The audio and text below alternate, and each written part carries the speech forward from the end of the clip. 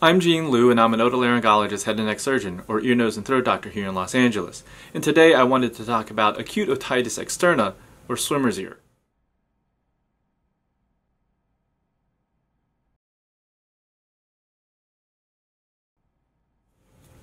Swimmer's ear occurs when the ear canal gets infected or inflamed. It generally is going to show up as pain and drainage. Otitis externa is very different from ear infections that we typically talk about in kids, which is otitis media, or behind the eardrum. Otitis media normally gives you pain that's further in the ear, maybe some fever, but typically no drainage and no tenderness when you're tugging on the outside of the ear.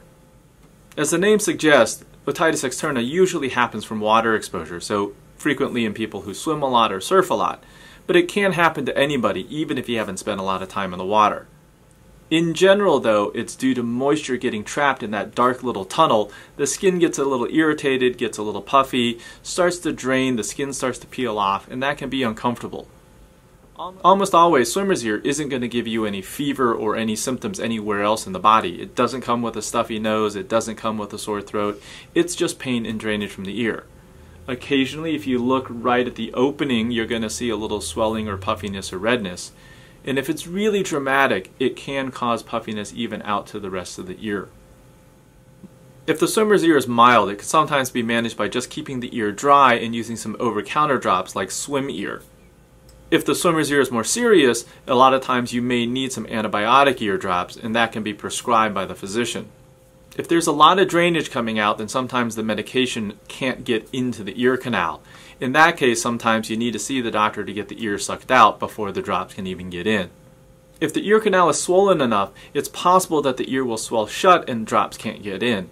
If that's the case, we sometimes put an ear wick, or basically a tiny little glorified medical tampon in the ear, just to allow the drops to get in and prevent the swelling from completely closing down. The little sponge will sit there to keep it open, and as the inflammation settles down, it opens up and the little sponge may fall out. If it keeps happening again and again, then usually we want to do something to prevent it.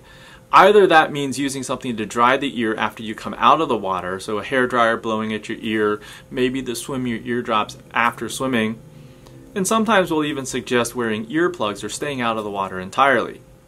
If you just had an episode of swimmer's ear, then it may take a few weeks for the skin of the ear canal to completely recover.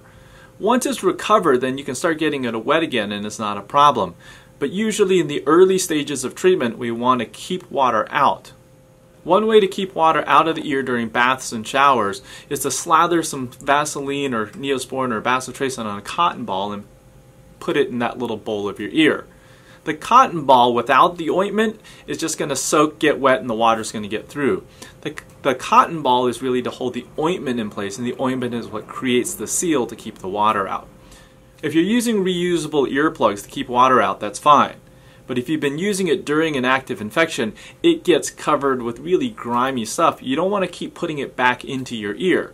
So you either have to throw them away each time you use it, or depending on what they're made of, clean them with rubbing alcohol or something so that you're not continually reintroducing infection into the ear. During or shortly after an infection, it's important to let the ear be able to air out. So if you're wearing something like hearing aids that's constantly blocking your ear, then you want to, as much as possible, leave it out so that it can air dry. Again, once the skin is completely recovered, you can go back to your normal activities.